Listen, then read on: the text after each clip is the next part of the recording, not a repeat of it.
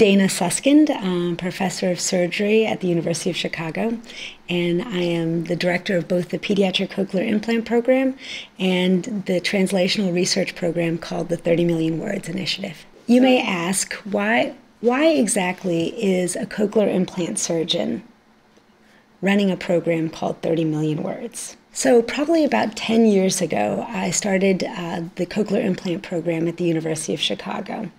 And I started implanting wonderful little kids who all looked like they had the same potentials for learning how to talk and learning how to learn.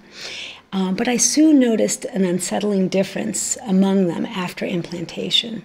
So some of them would be talking and learning on par with their hearing peers, and others, same time out, were having much more difficulty in communicating.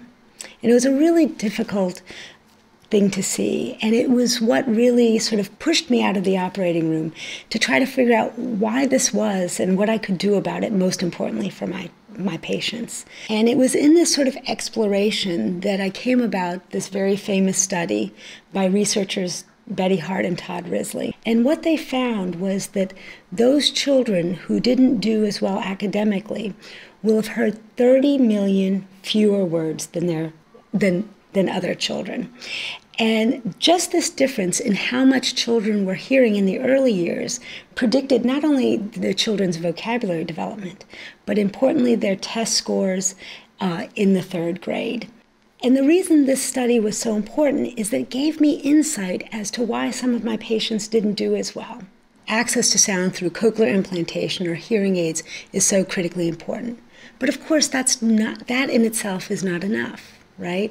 We need, once a child has access to sound, to have something to listen to.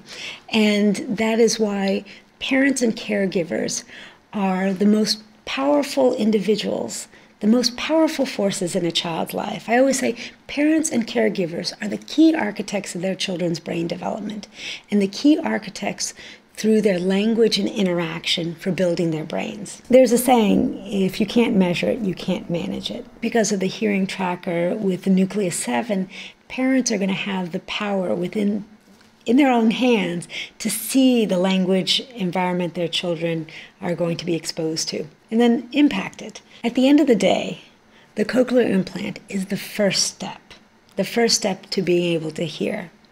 But it's the rich language environment that a parent and caregiver provides a child, which will really allow the child to reach his or her potential.